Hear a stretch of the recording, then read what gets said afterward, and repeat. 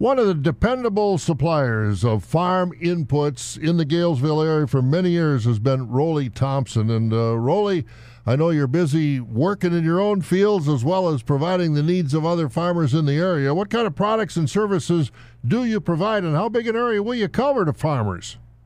Well, I'm specializing in the Alforex seed business, which is alfalfa and small crop products, and I cover any area where I'm asked to go. And how long you been dealing with the Alforex alfalfa, and what's been the response of farmers that have been planting it over these last few years? Well, this will be my fourth year with Alforex.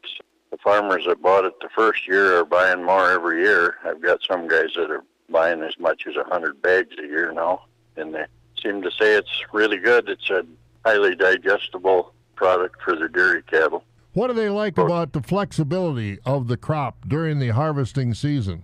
The Alforex 360 has a extended window in case you get a rain period. You have to wait a week. You can still get the good quality. And as you look forward to 2019, you expect solid demand again and plenty of seed available to farmers? Seed availability is really good, and I've already gotten some orders coming in, so a lot of contacts.